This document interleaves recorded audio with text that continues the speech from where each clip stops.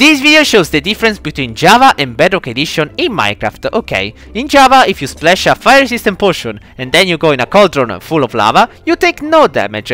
In Bedrock, if you do the same, exactly the same, well, you take damage and you die, which kinda doesn't make sense, but okay. In Java, if you die a sheep and then you shear it, it becomes white again, the original color.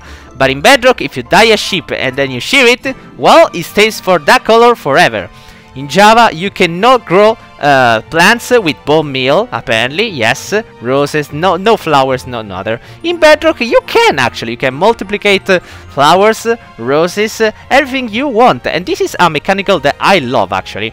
Then finally, we have the most important thing. In Java, the bridging method, it's slow, kinda slow. In Bedrock, I'm gonna say it seems like you're cheating, okay?